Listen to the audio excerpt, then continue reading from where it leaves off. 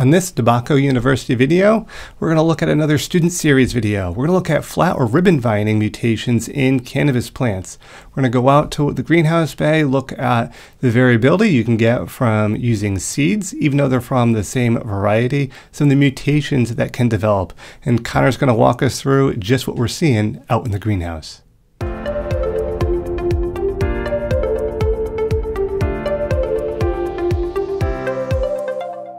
Well, what we're seeing here is a few of our mutations that we have in this bay. This whole bay was from one cultivar, one seed. It is our Bayox strain. It is a high CBD variety. Here in front of me, you can see a healthy, normal looking plant, very uniform, Christmas tree-like shape. You know, no branches out of the ordinary, nice, skinny, strong center branch stalk. But then you take a look to my right, and you can see a stalk almost 3 to 4 times the thickness of our normal healthy plant. And it's very tall compared to our healthy plant. Another distinctive characteristic is this big split in the middle. And I did not top this in any form with scissors or anything. It was all on its own. We think it's a mutation of some sort of the main stem, almost like a conjoined twin.